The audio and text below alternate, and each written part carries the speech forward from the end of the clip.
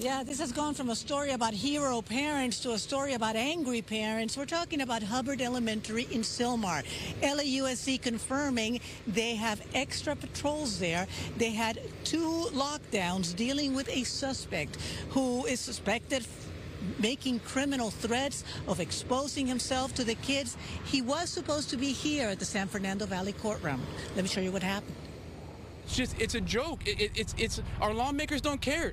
Angry parents with children at Hubbard Elementary in Sylmar, where you could see extra patrols today, 2 days after parents got a Citizens app notification of a possible threat at the school. They ran to get their kids, and this dad does not want his face on camera. Then after a few minutes, they lifted the lockdown. So that at that point, we grabbed our kids out of the school because they hadn't got the guy. But they had a description, and this man who has grandchildren at the school saw him.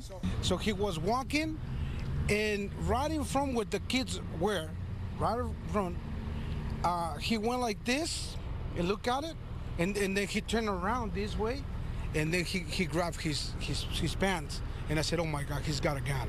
Photos by parents show them taking down a man later arrested by LAPD, who identified him as 30-year-old Antonio Montelongo. He was booked on a felony count of exposing himself. Bail set at $50,000. He pulled his pants, he was exposing. But I grabbed his hand, I didn't let him go because I didn't know if he had a gun. And this other party just grabbed him by the neck. We tackled him down. I told him, why you want to harm the kids? He said, I want to kill them all. I want to kill them all, he said. So I understand that Mr. Montelongo is a mishap, that he's been transported for health reasons. In court today, no Montelongo. We're told he had a nervous breakdown, but the DA rejected the case, kicking the felony to a misdemeanor. The DA said that our case was rejected because it's not a felony, because he has no priors. This is you, Garzon. This is why we're having these problems. I'm scared. I mean, my wife doesn't want to send my daughter back if this guy is out on the street.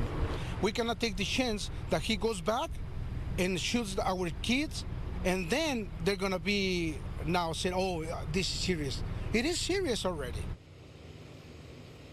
No comment from Gascon's office, the DA, but the city attorney's actually tackling this. They're filing misdemeanor charges, yes, but 3 of them for criminal threats, lewd conduct, and trespassing.